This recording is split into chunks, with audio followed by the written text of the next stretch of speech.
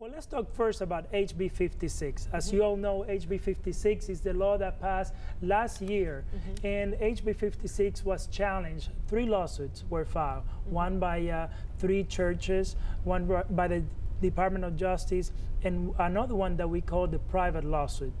That lawsuit went to the district court here in Birmingham. We also filed a preliminary injunction asking the court to stop the law until we could have more time to try the case. Okay.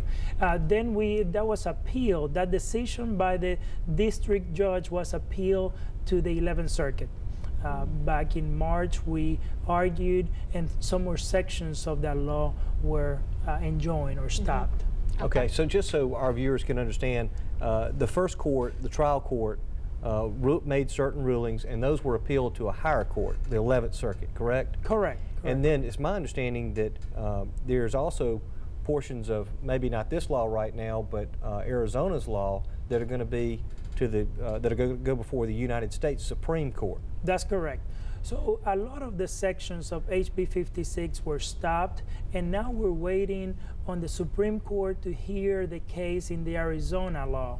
That's going to happen next week, April 25th.